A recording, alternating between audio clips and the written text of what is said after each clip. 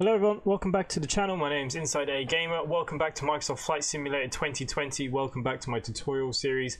And today we're going to be looking at cold starting, and we're going to be looking at the Cessna 208B Grand Caravan EX, the one we have right here in front of us.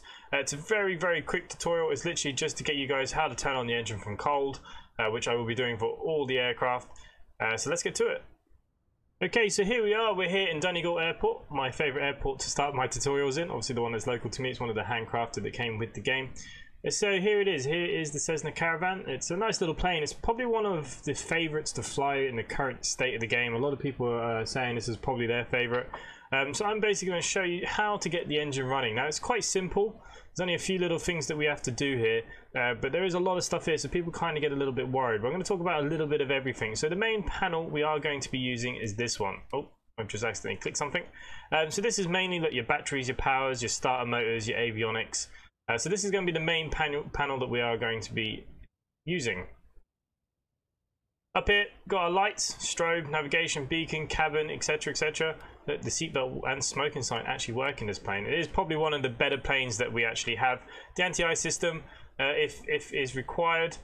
You can see all your navigation stuff here for the autopilot stuff. I'm not going to talk about the autopilots in this tutorial. This is just literally a very quick guide to the plane and get you up in the air. Okay, down here at the throttle quadrant, you have your trim. As you see, takeoff, nose down, nose up. This one doesn't work, which is fine. You have your throttle. Your propeller is the blue one, so go keep an eye on that.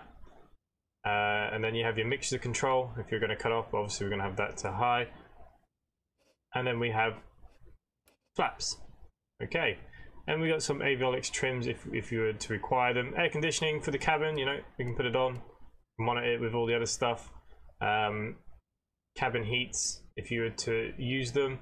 Most of the stuff we're going to need here will be up on the screens. We've got airspeed, etc, altimeters, and that's basically it. The other switches that you're going to need to know about are the ones up here, which is your fuel cutoff, and then you got your oxygen, but that is not actually working. So these are very important up here.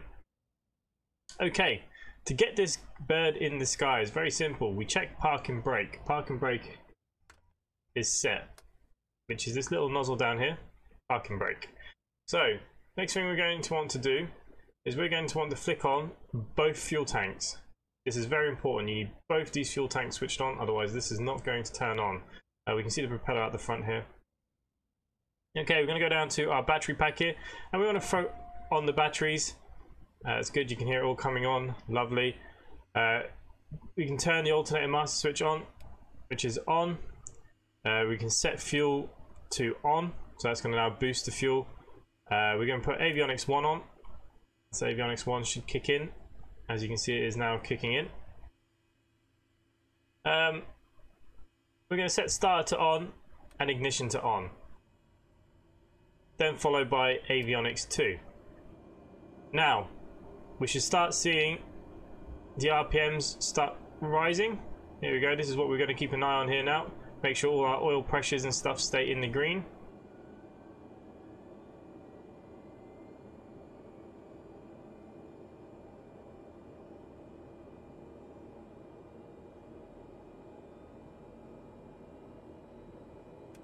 We can now turn the fuel boost off.